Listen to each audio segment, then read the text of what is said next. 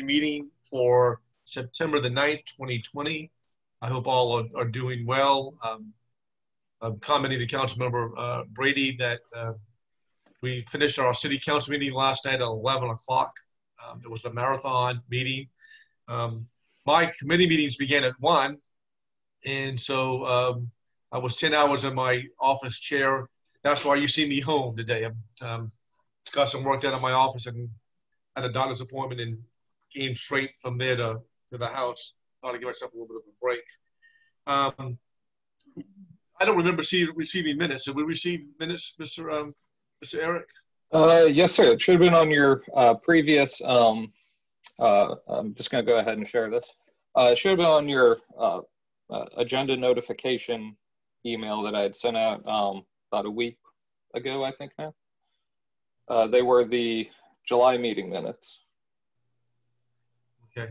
All right. So have y'all had an opportunity to review the minutes from July? If so, we'll take a motion to approve. So moved. Is there a second? I'll second. All right. All those in favor say aye. Aye. Aye. Aye. Any opposed? The ayes have it. All right. We're going to jump right into Eric. Is going to give us an update on West Ashley business highlights. So, Mr. Eric, you are. Yes, sir. All right. So first, I'm just going to, for any new viewers to the Zoom version of West Ashley Revitalization Commission, I was just going to do a quick overview here. Commission consists of the individuals that you see on your screen here. In addition, we have several presenters who are on it. If you are a public member, you are able to watch but not verbally participate until we have unlocked you. If you do wish to participate for the public comment period, please go ahead and you'll see a question and answer button on your screen somewhere, and you can put your name in for that, and we can either read it out loud for you or have you unmute yourself and read it out then. For the protocol, I'm going to introduce the agenda item and the presenters. Presentations will be given by the speakers. Questions from the public may be submitted, as I previously said, at the Q&A. And then feel free to email myself or visit charleston-sc.gov/WARC for any additional information. And as a reminder, these proceedings are being recorded. One moment, please.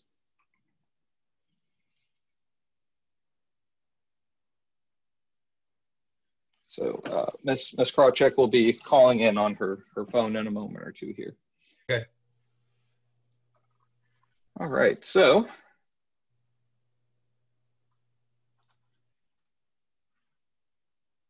tonight's agenda is we've already done the meeting minutes. Next is going to be West Ashley business highlights presented by myself. Epic Center update, which will be a discussion element, a for information element from Harbor Entrepreneur Center, as well as we have Ms. Davis from Trademark, the owners of Epic Center / Citadel Mall. We will also be having a short presentation from our community development staff with the city regarding some affordable housing initiatives. And wrapping it up will be a city plan listening session overview done by myself again. Okay, so you could take the first item, I believe, on the West Ashley business highlights. Yes, sir. So for the West Ashley business highlights, what I wanted to do is really just kind of give you guys an idea of what's been occurring due to our very unusual year with coronavirus. I wanted to give you guys an idea of what has been occurring throughout the city since January of 2020. And so this is just a very high level overview of the blue dots are new business licenses that we have received for West Ashley only. And then the yellow chevrons you see here are some large-scale shovel-ready projects from our technical review committee. Yes, with the technical review committee. Let's see, where is it?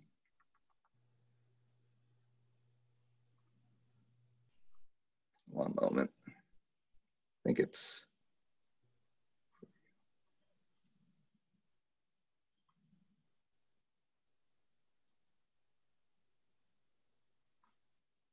see if this is it. I thought okay, so that's the map. Sorry, I thought I had everything pulled up here.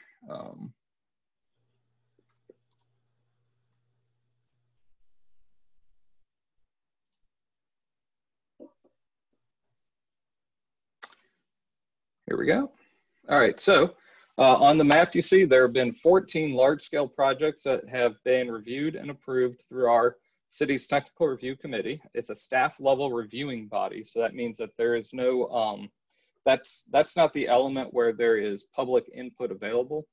That is different inside the city staff review, so stormwater review, transportation, zoning review, things of that nature to make sure the city's ordinances are being followed.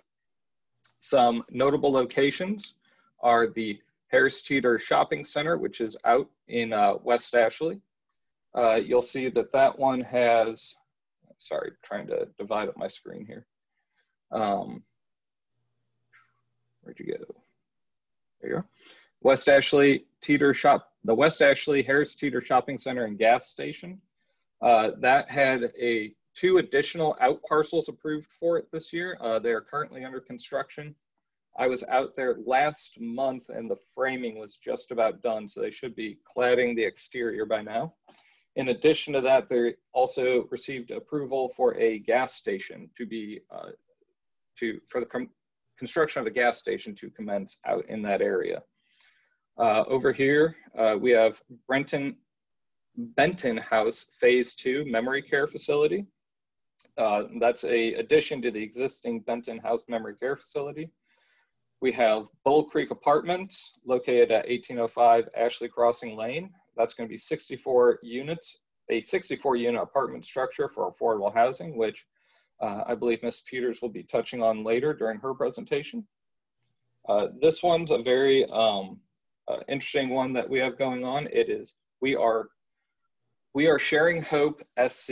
They are it's going to be their administrative offices, and they are a tissue and organ donation nonprofit. And this is going to be where they're going to run a lot of their administrative services out of. That one, there was a shovel breaking, I believe, last week or 2 weeks ago on it.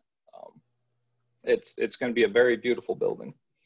And then there's also 519 Savannah Highway down here. That one is an infill office building located in the Ashley Bridge District along Savannah Highway. And then the other ones that are around the map are things such as the Amenity Center for Grand Oaks Community. There's also the Grand Oaks Phases 8, 9B, and 11, which are approximately 155 lots. So that you're going to see those up in this area for Grand Oaks. C.E. Williams Middle School revision for the additional 5 trailers that they need. There's also crossing at Verdier subdivision. That's 42 different single-family homes coming in, and Coastal Community Church down here was also approved this year. In addition to that, these blue dots represent new commercial business licenses that were issued since January of 2020. There were 107 that were issued. 87 of those are for non-food beverage establishments. 21 of those were for food and beverage establishments. In addition, not shown on this map, there were 146 home occupation licenses also issued, and that's all just for West Ashley. So I just wanted to, that's the business highlights. So Eric, those numbers that you gave us are for city business licenses? Correct. That is just for city business license and city TRC. That does not include anything in the county. I was pressed for time in gathering the information for it, so I just went with what I had at my fingertips. I'm wondering if Councilmember Moody could help us with collecting the additional information on county business license and the equivalent of their TRC. I don't know if they do have a TRC. Councilmember Moody, I can acquire. I don't have that information tonight. Okay. But is there a equivalent county TRC? Yeah, So if there's a big project coming through, we may be able to get that information to supplement this? we would. Okay. I mean, Joel Evans is probably the go-to guy at the county. That's who I call for all that stuff. So I can reach out to him. Okay. I'd just like to see how those numbers would supplement the ones that Eric just gave us. That's a pretty good barometer as to what's happening in West Ashley. Mm-hmm. Does any commission members have a question for Eric about these numbers or any other further inquiry? And if we can probably email you the any more information we can get from the county to sort of see how that pairs to the city as well. Okay. All right. So with that, we'll be moving along to agenda item number 4, which is Epic Center update. And for that, we have Trey from Harbor Entrepreneur Center, as well as, once I promote them, Mr. Osborne. There he is. Good evening. Good evening. Hello, this is actually John Osborne, the co-founder of the Harbor Entrepreneur Center. Thank you so much for the time and the opportunity to share what we have cooking over at Citadel Mall Epic Center. You know, for those on the call that don't know the Harbor, we're a nonprofit organization started in 2013 by myself and Patrick Bryant. And our mission is to create collision among the entrepreneur community. And we've been doing that through a number of programs throughout the last several years. Most notably, we started our accelerator program, which really was a new support offering for the entrepreneur ecosystem back in 2013, 14. We've run 12 accelerator programs, over 100 companies through it. Several $1 million of seed money has been invested in the graduates. So from a space perspective, the ability to come and occupy now 6,500 square feet in Citadel Mall and Epic Center is another incredible asset for the community. You heard the north of 140 home-based businesses in West Ashley that are there. The Harbor can be a place for those entrepreneurs to convene, connect, collide is our mission. And take advantage of some of the programmatic offerings. So, we are incredibly, many of you know that I served on the commission in its first couple of years and appreciate that opportunity, got to know Richard and Ginger and see the vision for what they have. And always thought that it's an incredible vision and asset in our entire community, let alone, within the city of Charleston. So couldn't be more excited to have the Harbor occupying a space in there and bringing our programs. One program of note that maybe some of you don't know, the Harbor also owns and operates the JRS Coding School. So software development school that can bring people the skill sets needed to either get an entry-level job at tech companies in our community like Blackbaud and Benefit Focus, or take that skill and start their own company and their own software app or web development company. So we anticipate offering the school out of there, accelerator out of there, and co-working out of there. So really excited to bring you this update. With that, I can make my remarks brief, but excited to be having a logo and an opportunity for the Harbor to operate in West Ashley, which I've always seen a vision and opportunity for. John, it's good to see you again, and thank you for your service on the commission. We do miss you, but I think you've picked up another mission. So, Indeed. So, John, I've been asked about this, and I've described it as an incubator for businesses. Is that an accurate description? Yeah, incubator there's nuances of terminology amongst this innovation sector world. Accelerator program is very accurate because we do have that 12-week programmatic offering. You know, incubators, based on who is describing it, implies that there's physical space plus some programmatic support, which inherently we do have. But really, we offer the accelerator program, the co-working space, the JRS program, our forum program. So we very much think about it in terms of our programmatic offerings of how an entrepreneur takes advantage of those various programs based on their stage and type of business. Very good. I see Ginger and Richard are with us. Glad to have you all there. Ginger's always smiling and happy, and which is thank y'all always for y'all's innovative work at the Epic Center. And so what space is this occupying? Is it within the campus of the mall? Yeah, thanks for having us here. It's actually right across from the MUSC entry into the mall. And that's kind of the first area that we really plan to re-tenant and reposition. And this use is something that we've been talking to John about back, I think, when Plan West Ashley was going on. So we're thrilled to be able to have them come be a part of that vision becoming a reality. Wonderful. I see you have Trey from Harbor. Does he have any comments or anything he wants to add, John? I don't know if Trey is on the line or if I am serving as Trey's proxy. You're doing great, John. Keep going. Thanks, Trey. Well, there's any other, Mayor Tecklenburg, thanks for joining us. I was just mentioning to the commission that we had a marathon council meeting last night and we're all a little groggy from that. So does any other commissioners have a question or comment for John or Richard or Ginger or Trey, who's joined us as well, as to what this program, what is out there, what its mission is and what it seems to accomplish? I'm excited about it. This is a great plug for West Ashley to have an accelerator business program out there to highlight West Ashley, that this is the center of commerce and the center of progress in this very vital location for our economic development.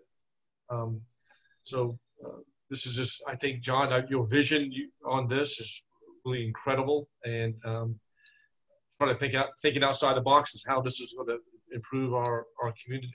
Well, I have to say it's not just my vision. It really, Richard and Ginger, making and seeing what this can do and having a larger vision for what that asset that they are creating there is purely not just my vision. It's a shared vision that we're aligned on. So you got to give them a lot of credit for it too. It's a community vision. We are happy to have you. Very happy. Thank you. Excellent. Councilmember Brady, I can't see you. I didn't know if I was cutting you off, but I certainly want to make sure you have an opportunity to add anything or chat about. Nope, I'm good. All right, good. Any other comments or questions from commissioners? And we will clip right through this meeting. I'm not objecting. Trust me. So, all right. Then with that, we'll move into the West Ashley Affordable Housing Initiatives. All right. Well, hey, can I start that one out? Hang in there with us. Don't go anywhere. I want to know if Florence and Diana have made my trophy yet. They're going to give me for. They thought they got to twist my arm to do affordable housing. They thought they got to fight me. And you want to give me a hug, Florence. I see a smile. Anyway, I just want to remind everybody, don't let COVID forget. We're going to do incredible things together. So anyway, thank you guys. All right. Florence, I think that was an intro. Yeah, definitely. The floor is yours.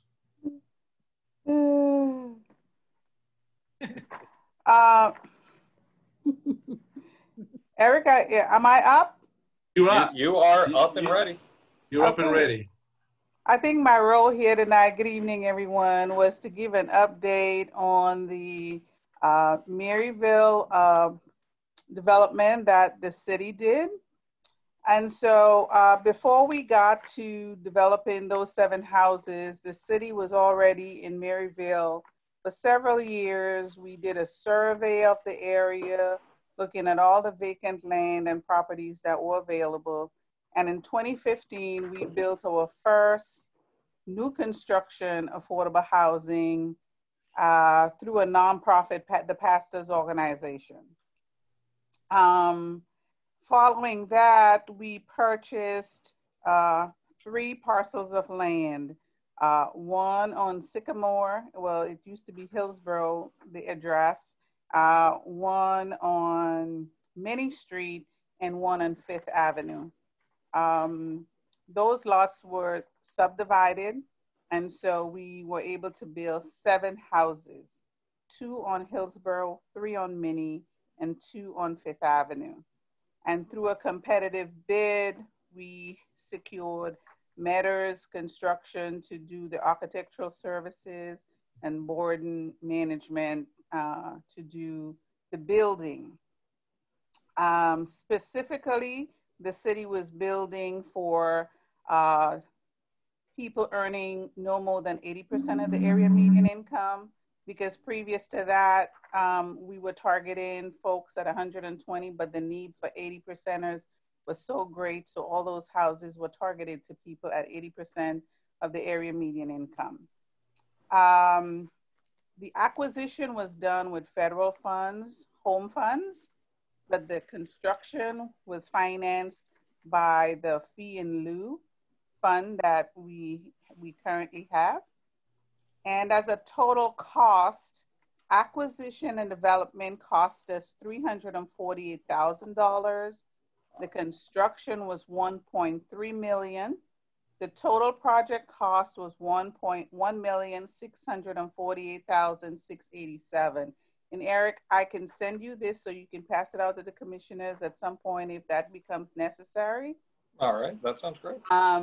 But the city did net $955,000 plus from the sale of the program when all the sales were done and the subsidy were left. We left $50,000 in subsidy for each homeowner to make it more affordable. So we netted almost $1 million when everything was done. In terms of who and how it was sold, we went through West Ashley at the time to the various churches and the community. We gave out applications hoping to give the residents the first preference, or people who wanted to move back there because their family lived there. We gave them the first preference. Eventually we sold the houses to 2 city employees, purchased 2 Maryville residents, and then we had 2 other residents from West Ashley neighborhood that purchased. We still have 1 available, and the only reason we have it available is because the person purchasing had some catastrophic things happen in their family and they had to pull out, unfortunately. And the demographics were 5 African Americans and 1 Caucasian.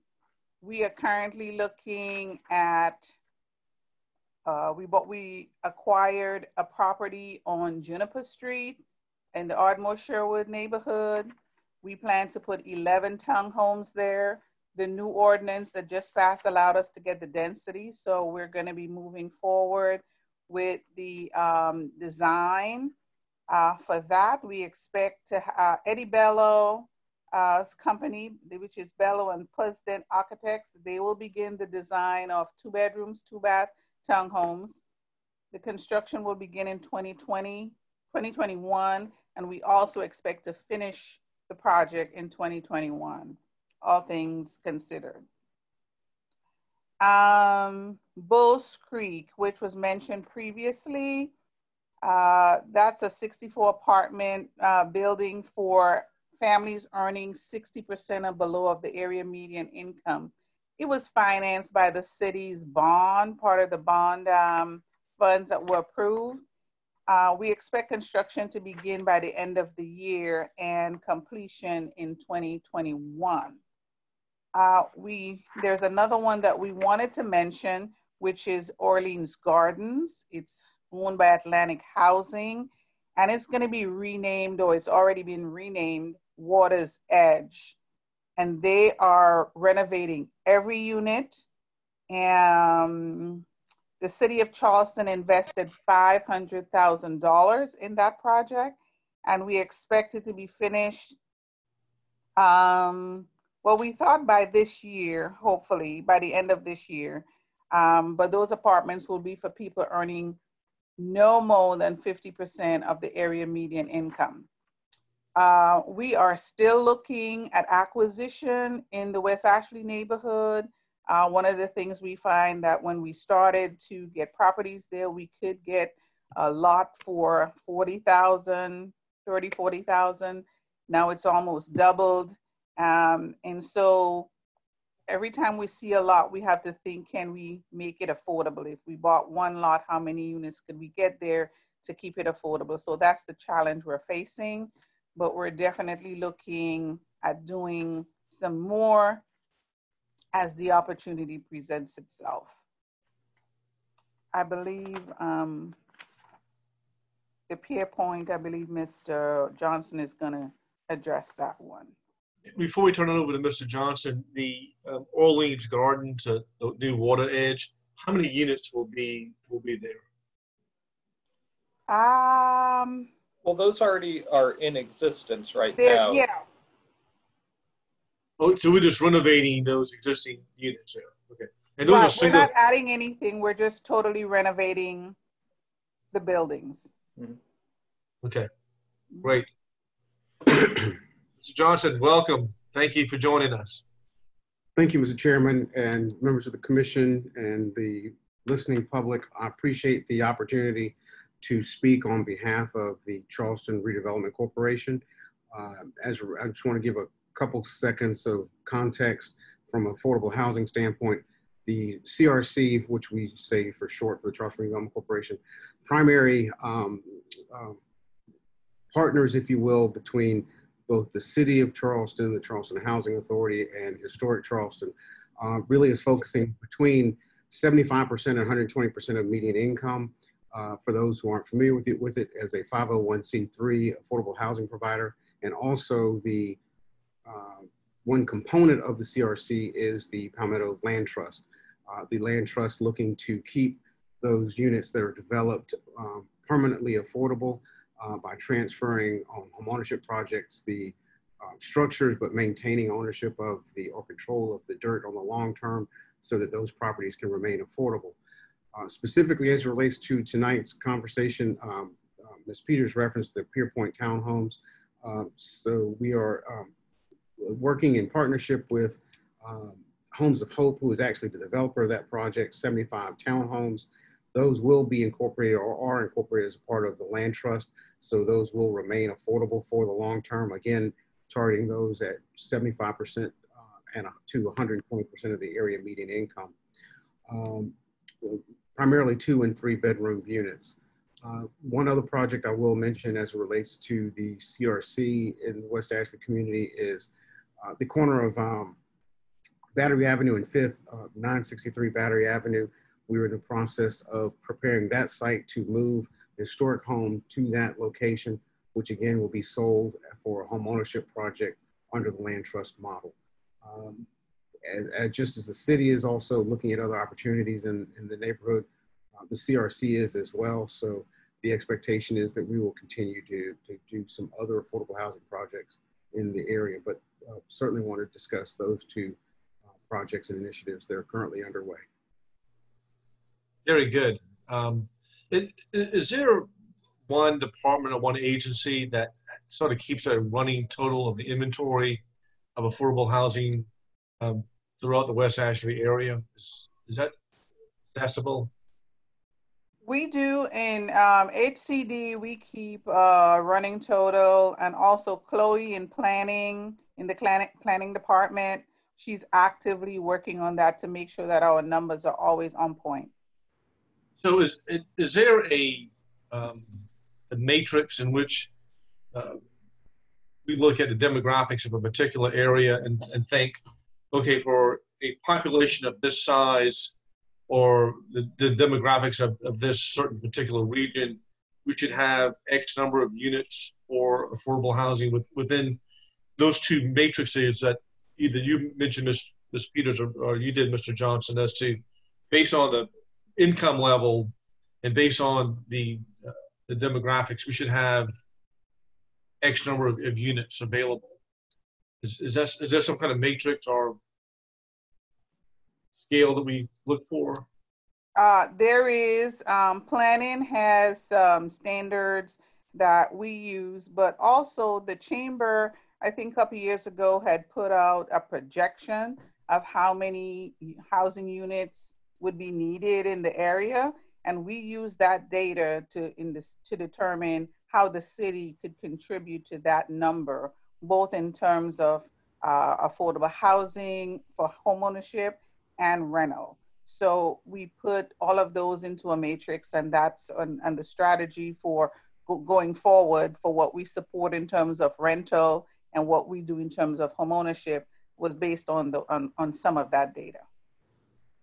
I think that affordable housing is just one of the most critical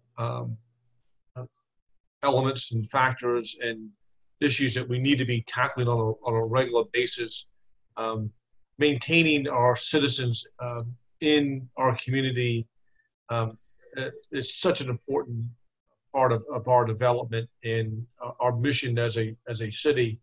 We can't run people out of the community. I mean, that's an issue I think that we're facing on a regular basis. As we become more prosperous as a community, and housing goes up, the cost of living goes up, not having better transportation and other living amenities creates a whole different component and other issues for our community. And before I turn it over to other commissioners to ask for questions, Ginger and Richard, part of our PUD for the Epic Center includes a certain number of units for, I just don't remember, is it workforce housing or is it affordable housing as well? I think all levels, I believe, is what we ended up with. I think Correct. we included the 60% AMI as well. So, which is very, very important as they're going through their process of the redevelopment in that area of West Ashley. And what we see from Mr. Johnson and Ms. Peters, how all this sort of ties together. In Orleans, well, we can start calling it Water Edge, I guess, Ms. Peters. Yeah. Right on the fringe of the Citadel Mall, old Citadel Mall of the Epic Center. This is really exciting stuff to see. So, Mr. Chairman, I could. Thank you. I was about to break in. Also, just add that in our new city plan, our new comprehensive plan, this is Christopher Morgan from the Planning Division speaking here. Yes, sir. I recognize your voice loud and clear. We're going to be doing the deepest dive we've ever done into housing data, trying to get a real sense of what the housing market is doing in our region, in our city, both from a rental standpoint and a purchase standpoint. And we hope to have in that document recommendations that say, in West Ashley, to really meet, we're going to need X number of units of this type and X number of first-time home buyer units of this type. So we hope to have a element like that in our plan. We have a consultant working on that, Community Data Platforms, who does really first-rate stuff, and I think everybody's going to be very impressed with what they see coming out of that. Of course, it will also show us that our task is, I think, going to be a challenge, but it's one that we need to undertake. Very good. I see that Mary Peters has joined us. So, commissioners, anybody have a question for either Mr. Johnson or Ms. Peters or Mr. Morgan or Davis's? I see. To answer one of your previous questions, it's going to be 100 units rehabbed at Orleans Gardens or Water's Edge. I see Councilmember Waring has joined us, and I also believe that Councilmember Ross Appel has joined us as well. Welcome both of y'all on here. We're just talking about Councilmember Waring, the number of units coming on with affordable housing in West Ashley, and we're just getting an update from Mr. Johnson and Ms. Peters as to the Orleans Gardens being renamed Water's Edge. So any other comments, questions? I have a question. I have a comment. Okay, yeah, Ms. Hamilton. Okay. This concerns Water's Edge. I have not heard from any of the residents of the apartments, but I have heard from a few individuals who live in Orleans Woods, and they are concerned about the possibility of what they are viewing, what's happening at Water's Edge, as a possible way of replacing the current occupants with a new group of individuals coming in. I don't know how to put their fears to rest, but this is definitely a concern, and they talk about that. You mentioned that the requirement will be for 50% of AMI, and that's a good point that to mention. And the current occupants, they are able to go back into their apartments. Is that not correct? They will all be able to go back into their apartment. It's being renovated in such a way that no one will be displaced. Okay. If there's any concerns, they can call our office and we can get in touch with management. I think we've had a few meetings over there where the Atlantic Housing came out and spoke to the residents. The financing, the renovation, you know, that's not what Atlantic Housing does. They maintain affordable housing. That's what they do all day, every day. No one will be displaced, but if there's a concern and they would like to have a representative from Atlantic Housing come out and talk to them, you can just send me a notice.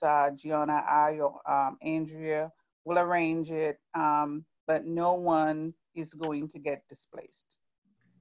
And I Thank think you for clarifying that, Ms. Peters. This is Demet Jenkins. I was going to ask that very question because I had heard some of the same things as well, Diane, that people were thinking that they were going to be asked to leave. So thank you for clarifying that. And it sounds like maybe another meeting is necessary since some people are still thinking that they're going to be put out for some reason.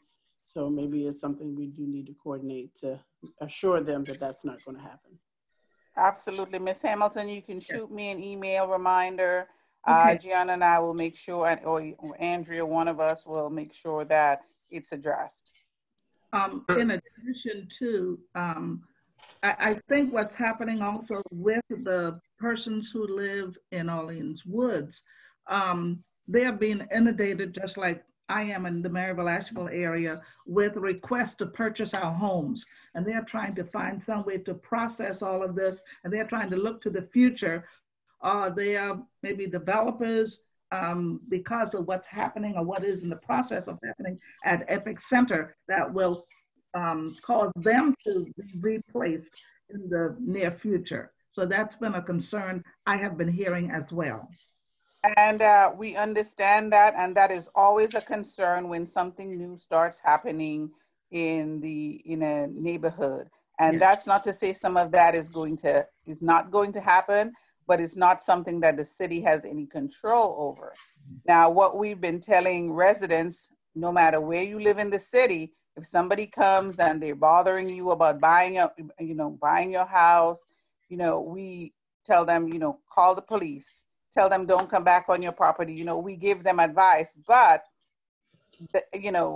gentrification or somebody's, choice or being pressured into selling their property, that is not something that we can control. We can guide them and we can, help them through the process. But unfortunately, the city, there's not anything that the city can do about that. And I'm sure on some level, because of what's happening at Epic Center and around, people are going to get, realtors calling them, we want to buy your property, but that's not what Atlantic Housing, that's not coming from Atlantic Housing. Okay, thank you very much. You're welcome. Councilmember Waring had a question or comment. Yes, sir. Thank you for joining us. Yeah, thank you, Mr. Chairman. Diane and Reverend, we've actually seen this before, right in St. Andrews, what used to be St. Andrews Garden Apartments. All of those apartments were redone, and no one was displaced, but we had the same fear that that would happen. What, Ms. Peters, can you help me out? What is that now called? It's no longer called St. Andrews. It's called Palmera. Okay, it's called Palmera. Yeah, and right the city there. does have a $500,000 investment in there also. That's right. So this is tracks along the similar guidelines. Those apartments used to have a bunch of window units. All of them now have much more amenities along with central heating and air. And you're going to see those type improvements here. The nonprofit that came in to do this is a very strong nonprofit from a financial basis. As a matter of fact, they almost got disqualified for city funding because their financial sheets, balance sheets and income statements were so strong. And the thinking was, wow, we need to include this company so they can tell other nonprofits how to build their balance sheets and income statements. So, and Ms. Peters is right. This is their business, low to moderate income housing. So there's no transition going to be taken here or displacement of people, but that fear is there. And when we met, and one of the things that we need to do in Orleans Woods and around the areas, they used to have a very active homeowners association. Well, as the people grew older and, you know, death made alterations, that homeowners association dissipated. They really need to, I've tried to encourage them to form another homeowners association with some of the younger people standing, you know, coming and taking leadership roles, because that's how rumors really get answered.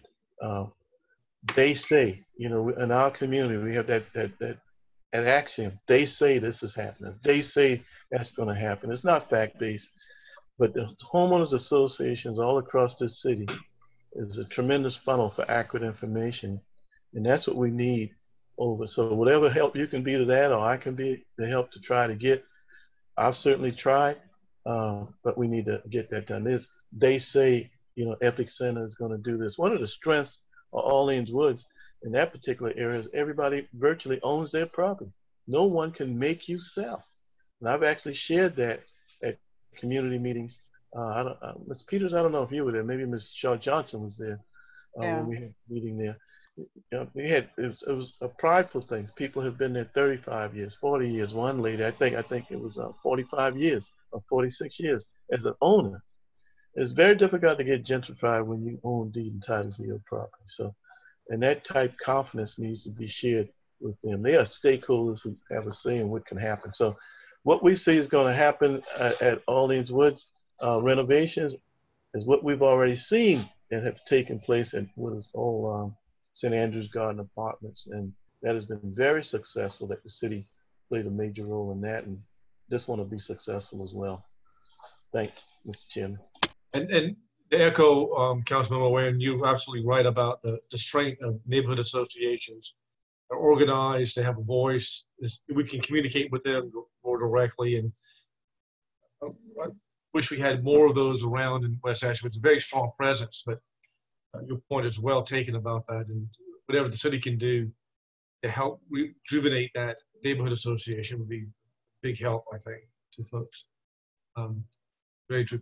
You know, and the other thing, and Ms. Hamilton was very helpful a couple of years ago when the County Bar Association did a clinic for wills.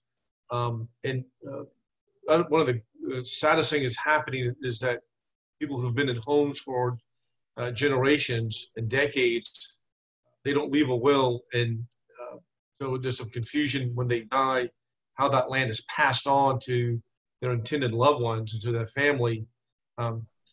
That creates a problem with succession. And it's just such a simple thing to do, to have a very simple will to say, I'm leaving the house to my son and daughter in equal shares or whatever.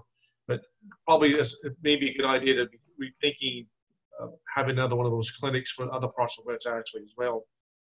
Ms. Peters and Ms. Hamilton, I'm looking at y'all and Reverend Jenkins, that we can do that, we can organize that, and that's just a very simple, easy thing to do to get those wills knocked out in short order. Have that done. Thank you all for the comments. Anybody else? Questions, comments, concerns? Very good discussion about affordable housing in West. Yes, ma'am, Ms. Peters. Taking care of my mother-in-law, Ms. Mary. I'm taking good care. I deliver her paper to her door every morning. Very good. Who owns the Orleans Garden Apartments? Atlantic Housing Foundation. Atlantic Housing, okay. And where are the new apartments going to be built? I'm sorry, did you ask where are they going to be built? Yes, ma'am. It's already built. No, the affordable housing units. They're already built and people are already occupying them. It's just going to be a substantial rehabilitation of the buildings. I see. I see. Oh, I have a picture of them right here. Okay, thank you. You're welcome. Anybody else? Any comments, questions, concerns? That's great. All right. Ms. Jackrell? Thank you, guys. Ms. Peters, I don't know if I caught all the math on the Maryville units that were constructed. It sounded like the city may have recouped all but about $170,000 on that project. Does that add up? No. Okay. The math only adds up if you count the $348,000 or that we left as subsidy. So we have all the expenses, and then when we sell, we leave a portion, which is, in this particular case, we left $50,000 as down payment assistance for the home buyer. So that's not money that, that's money that could have come back to the city in addition to the $955,000. So that's not, it's counted separately on the city's balance sheet, but in terms of what came back to us in cash, it's $955,555. The subsidy remains in the homes permanently, and it benefits the next buyer. So we don't always have to come up with a source of funding to fund a home buyer every time the house sells. It's permanent subsidy. And how long are those restricted by deed? 90 years. Okay. And we did how many units there? I'm sorry? How many units was it at Maryville? 7. Okay. Great. Thank you. You're welcome. And Ms. Peters, Mr. Johnson, I believe that's going to be similar to how the Pierpoint townhomes as well as the Ardmore Sherwood community townhomes are going to be, correct? Yeah, well, the Pierpont ones are going to go into the land trust. If Mr. Johnson is on and don't mind me talking, the land trust is a separate, what I should say, model for affordable housing. The land trust will own the land and the homeowner, the structure. But with the homeownership initiative and the 90-year restrictive covenants, the homeowner owns everything, but the city dictates for 90 years who can live there and how much it can be sold for.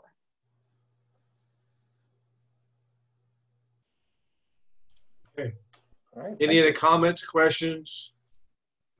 Very good discussion. Appreciate all the input and questions, and look forward to see how this would pan out. Mayor, any parting comments before we go into public comment itself for the general population? Yeah, I'm sorry, I've got to leave in just a couple of minutes and wanted to share a couple of things from last night. Mr. Chairman, if you didn't give a rundown on a few things that affected West Ashley from our city council meeting. One, I'd just like to share that we honored longtime West Ashley resident Judge Richard Fields by naming one of our municipal courtrooms after the judge. He recently turned 100 years old as a remarkable man and a West Ashley resident. So I thought I would share that good news with y'all. Secondly, the city applied through the Economic Development Administration for approximately just shy of $1 million of funding for a revolving loan fund for small businesses. and we worked out an arrangement with the LDC, the Local Development Corporation, to help process those loans. So if you know of a small West Ashley business that's struggling from everything that's been going on this year, we do have some low interest loans that will be available through the LDC. Thirdly, I wanted to let everyone know as we continue, this came through Council Member Waring's committee yesterday. We approved a professional services contract with Thomas and Hutton to do the preliminary design engineering for stormwater improvements in the Windermere neighborhood of West Ashley, which I thought was a long time coming.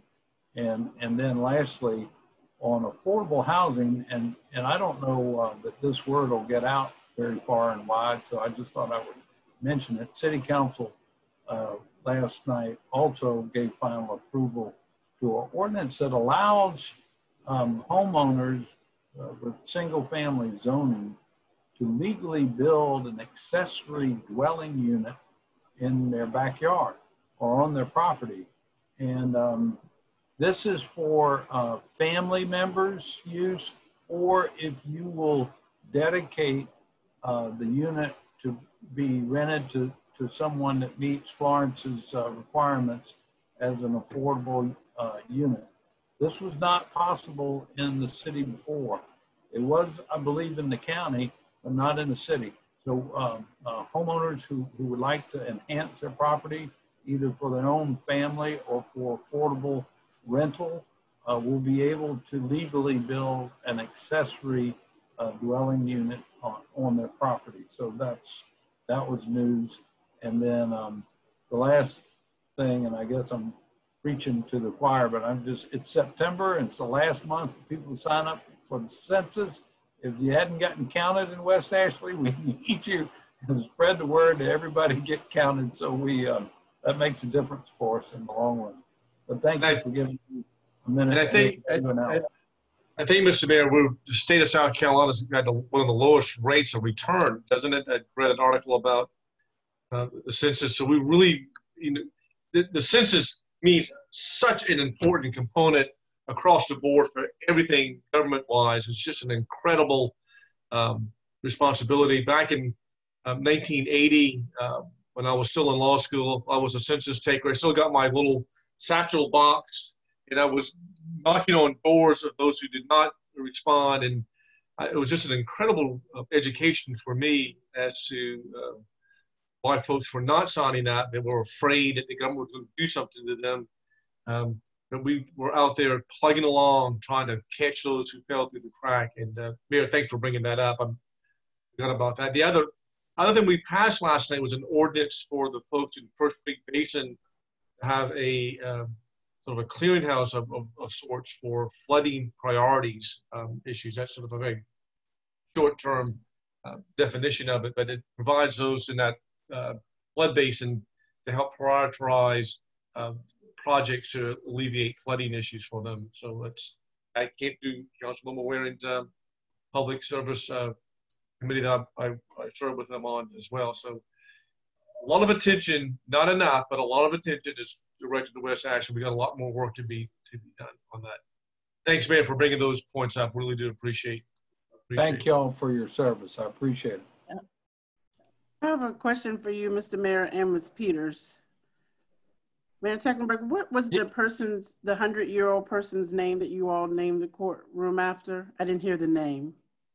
Judge Richard E. Fields. Judge Fields. Okay. Thank you. Yes, ma'am. Ms. Peters, you mentioned earlier, I just wanted to get some clarification on the property on Juniper Street that would be 11 townhomes. Is that a vacant lot now, or is it an existing building that will be torn down or something? It is it's vacant. It's 2 parcels.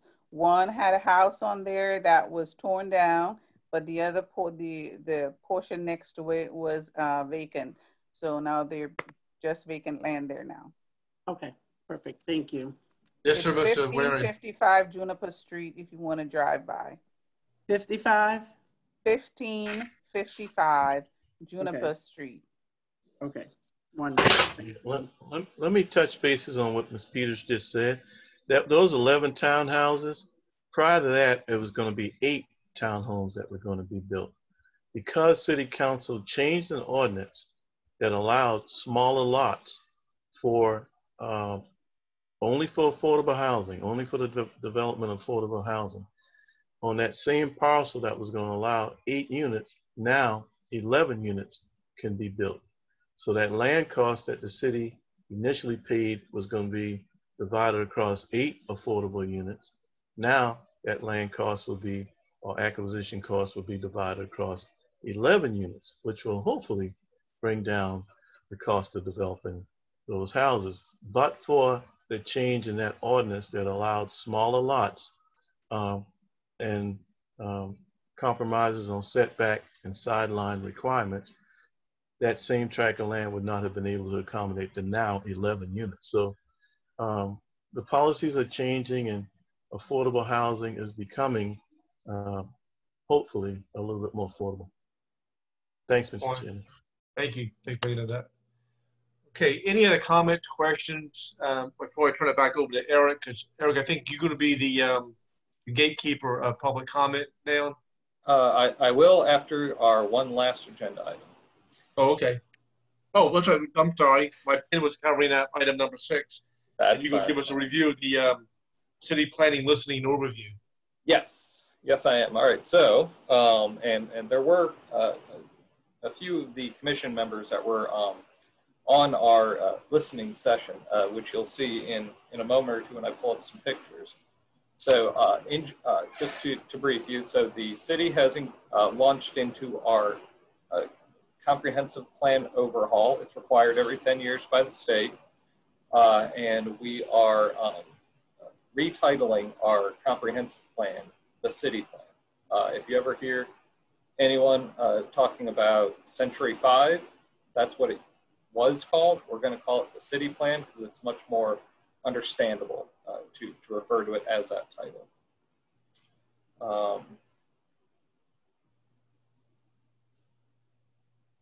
So West Ashley listening sessions, which were reservation or registration for the public to talk general concerns they had for West Ashley, were held on September 1st, 2020, last Tuesday. There was one session at 9 a.m., one session at 6 p.m. They're facilitated by City of Charleston employees, as well as our community engagement consultants, which came from about 3, it's a group of 3 different companies that came together to help us reach out to our community. So far, West Ashley has had the largest listening session of any of the groups that we've met with.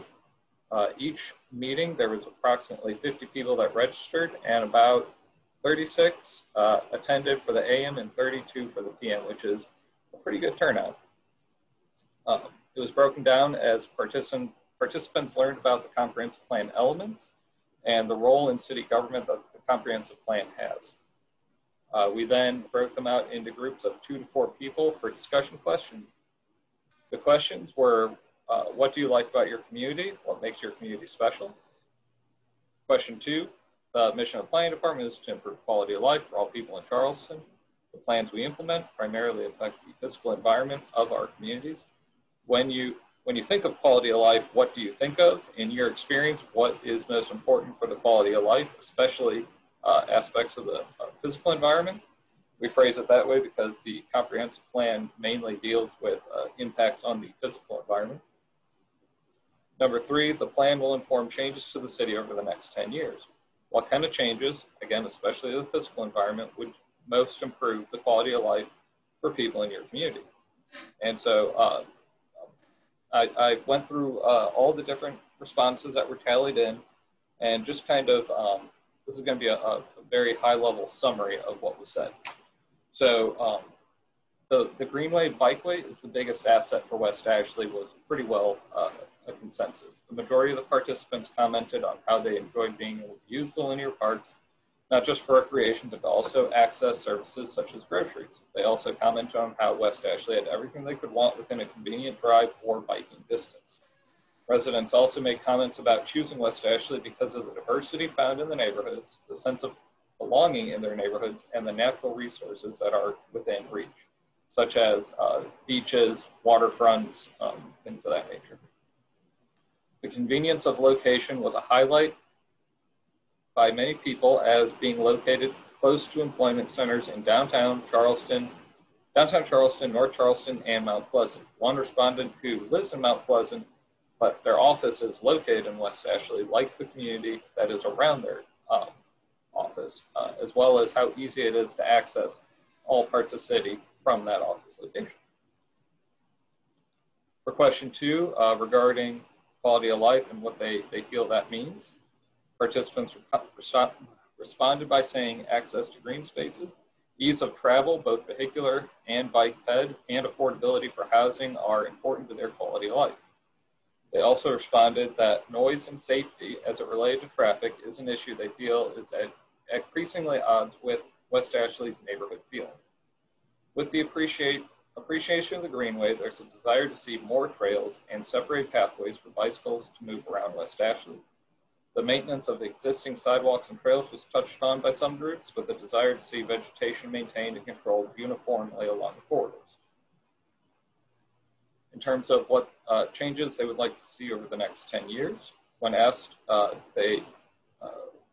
lot of them said more sidewalks, more bicycle connections, especially for outer West Ashley, a strong request to have more connectivity in outer West Ashley with stores and commercial locations being connected to neighborhood by trail systems. The crossing points along highways was also brought up as a barrier to those who live away from the Greenway Bikeway from being able to fully utilize them. In addition to acknowledging and requesting that the need for affordable housing to be addressed, there was also discussion in some groups for affordable commercial spaces, with a focus point on startups or even corner stores to be allowed into some neighborhoods. Stormwater concerns were raised, ranging from requesting existing ditches be better maintained and managed to also repurposing existing impervious surfaces to be better drained. So that is the overview of what was discussed recently at the City Comprehensive Plan. We have additional input meetings coming up for housing, which Mr. Morgan touched on, that we have a housing consultant doing some very deep dives on that. There is also an open listening session coming up, and all of that can be, all the information that you need for that one is found at charlestoncityplan.com. It's all one word. And when you go to the website, you'll see that there's a information page right at the front. We have this lovely video that was done for us regarding the comprehensive plan. In addition, this is the link in order to register for different groups. We also have lead your own listening sessions where you can actually download a packet to lead your own input session with either your neighborhood group or with a congregation or co-workers, whatever type of group you'd like, and then a way to submit it back to us. And then the Explore data is something very interesting where we compiled a lot of information that the city kind of inherently has in our data banks in a way for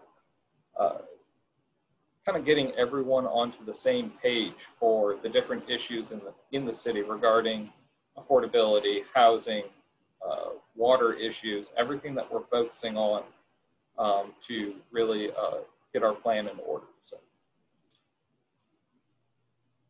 that is going to wrap that up unless there is any questions for me regarding the plan.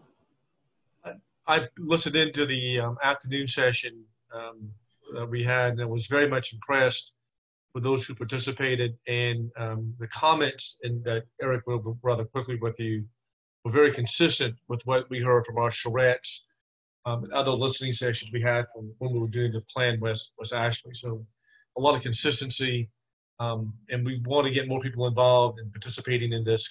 As it said, this sort of sets the roadmap for the city for the next decade. Please tell your friends and neighbors to log on to the listening sessions. Input is very important on all of that. It's very critical to how we plan. Just like the census, it's just got to be counted, and your voice being counted is so important with all of us. All right, Eric. So, give us a rundown on the public comment period. Are there people signed up to talk, or? When last I looked about 5 minutes ago, no one had signed up to talk. I do have one email and one gentleman who called in to me and left a message. Okay. Share that with us? I will go ahead and share those. So I'll read the email first. This one is from Peggy Boney. I'd like to ask the West Ashley Commission to ask the police to step up the enforcement of the noise ordinance in West Ashley. Very loud motorcycles and cars are traveling up and down St. Andrews Boulevard, making it hard to enjoy our yards. There are signs downtown stated that the ordinance will be enforced. Could we get the same thing in West Ashley? In addition, there have been homeless people living under the Ashley River Bridge overpass in downtown and on the island across from Burial Bank Park for some time. The same man has been begging on Wesley Drive and a different one at the end of I-526 for months. This is illegal in Charleston, but apparently there is no enforcement or they would not continue to do it almost every day. The law needs to be enforced and someone needs to get help for these people to get them into some housing. There have been, I've noticed 2 folks who have been hiding out underneath the North Bridge, but we did get the police and our, I think Ms. Johnson got involved in helping find that fellow and getting him relocated to the appropriate assistance that he needed. Okay, and then a phone call. And then the phone call is from James Potter. He says, how does the commission operate knowing that there is no budget for Church Creek Drainage Basin, not 1 penny? If focus is only going to be on Citadel Mall, he feels that the commission should be disbanded. There are bigger issues to tackle in the area. Start by getting people's homes to stop flooding.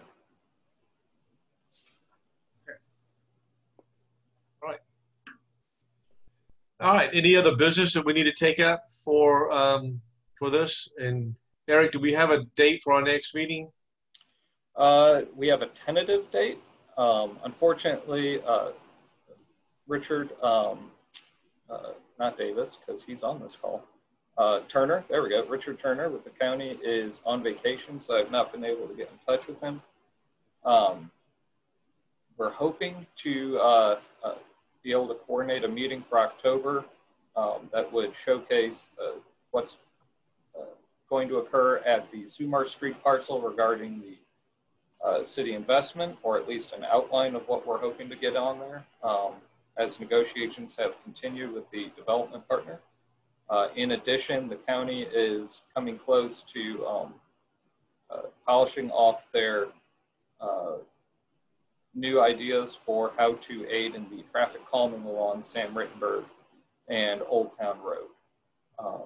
Councilman Moody, do you have anything to comment on that one? I've seen the plans, and it in my opinion, it meets the goals that the community laid out to us in the first and second rounds that they, pretty resoundingly rejected. It hits the intersections very heavily. There's a lot of sidewalks, and so I think the public will be pleased with it. I know Richard was supposed to be bringing it, Eric, to you guys and your shop. I trust maybe you've seen that. I'm not sure if the leadership of the city has, but if they haven't, it'll probably be to them shortly. And Councilman Moody, thank you for your work on that, and your assistance has been a tremendous help, and coordination between the city and the county is so critical for this. And we've had a preview of it as well. I'm extremely excited about what's proposed. We have a new fancy name for it, I think, don't we? It's called the Old Town Road Improvement. It was named West Ashley something, and I said you need to be a little more specific than that. So I think we narrowed it down to Old Town. But you know, Eric, I can give a 10-second overview. It's really the intersections. Donahue intersection there at Old Town is straightened out. Dickens gets some work. Amberley on the Sam Rittenberg side, there looks to be a stoplight there. There's a very high volume of wrecks there. The intersection at Orange Grove and Sam Rittenberg gets a lot of work. And we continue to hear from people, just put a light at T-bones. Well, we've asked for 10 years and DOT says no. So it's not going to happen. DOT is very particular about what you pay to do to their roads. But it does have a lot of the things we have been clamoring about, and goes back to what Eric presented about connectivity. And you'll see a lot of connectivity with that. It's going to make the streets more attractive. Sumar falls into that category as well. So hopefully we'll give you a good preview of all of that in October. That's going to take up a good part of our meeting in October when we set that date. So thank you all for that. Is there any other business that we need to bring up at this point? All right. Yes, sir, Mr. Waring. Yes, Mr. Chairman, I still think we need to come up with a list that we report out on monthly, in particular of unsightly areas, in particular some of these places that are closed and the grass just grows up in and around the areas. It makes West Ashley look less than it can be. And you know, I may mention that, I believe, at the last meeting, but I think that should be part of the updates that we give. I mean, I know as council people, you and I, and certainly Councilman Moody would do our part, but we got more eyes and ears on this committee than certainly the three of us have. So I don't know whether we report that in with a picture to Eric to be reported out to us. It certainly would make all of us a little bit better at what we do and clean West Ashley up at the same time, because even though you're closed, you still got to cut your grass.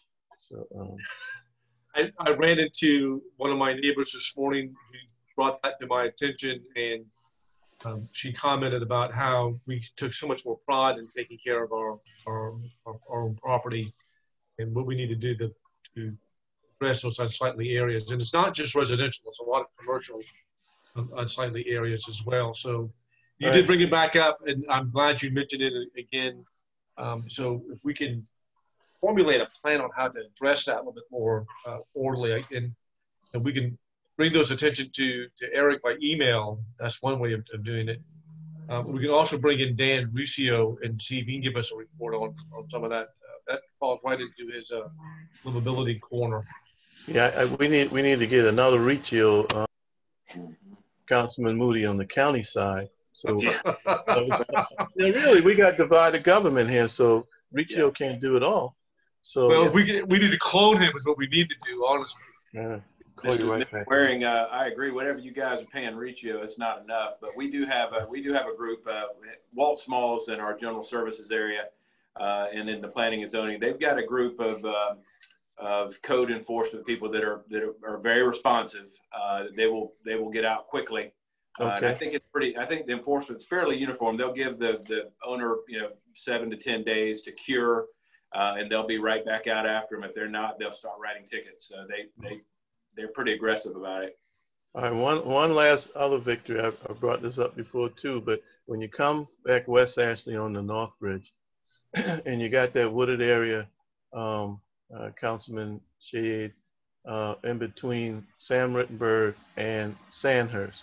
It's a naturally grown area. We just need to clean it out and put some, I'm not saying cut trees down. I know the neighbors would like to have that buffer, but clean it out. Buffer.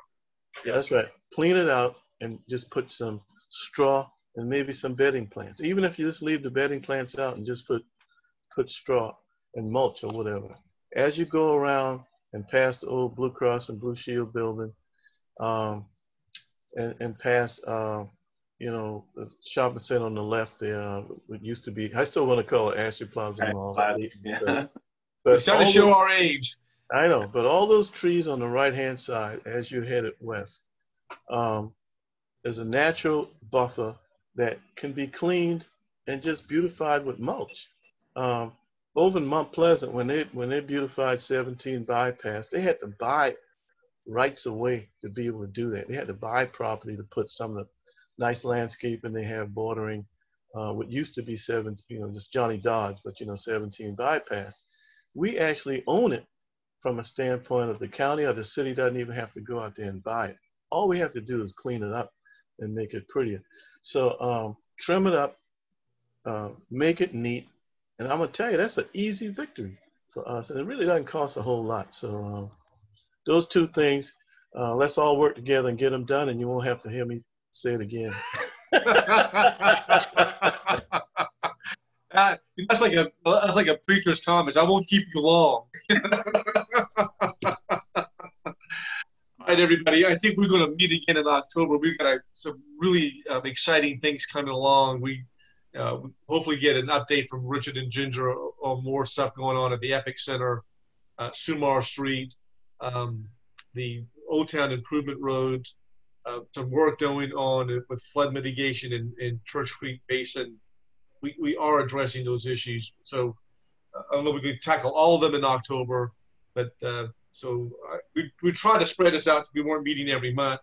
But the good news is that we have a lot of things on our plate that we want to address, and we will come back with the unsightly, the livability and code enforcement. Maybe we can coordinate with the city and county folks and give us an update on how we can improve on that. And I made a note, Councilwoman Warren, about the frontage roads on those two spots. I've talked to Jason about it before. I'll follow up with them again.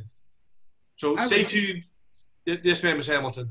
I would like to reiterate one more time too about code enforcement within the neighborhoods.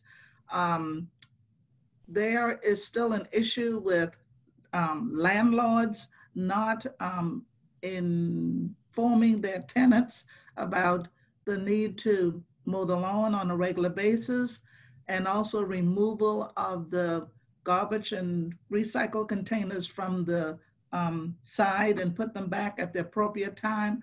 I don't know whether we don't have enough code enforcement individuals on staff to handle this, but there's a definite need, and we've been saying this for a number of years now, that we need, and that will add to the beautification of the area. You have the individual homeowners who are doing their part, but then you have, and I don't like picking on landlords, but when you can tell the difference between who lives in a location by the way the property is being maintained. We will, I think we're definitely going to have code enforcement folks, livability folks here in October. Okay. Thank you. Thank you. All right. Anybody else? No. All right, folks, have a great rest of the month of September. Stay safe. I hope the weather gets a little bit more comfortable for us. Maybe we'll watch some football games, maybe not. God will only know how that pans out. But thank you all for your service to our community and your love for West Ashley. And we'll see you in October. Thank you all. You're welcome. Bye-bye.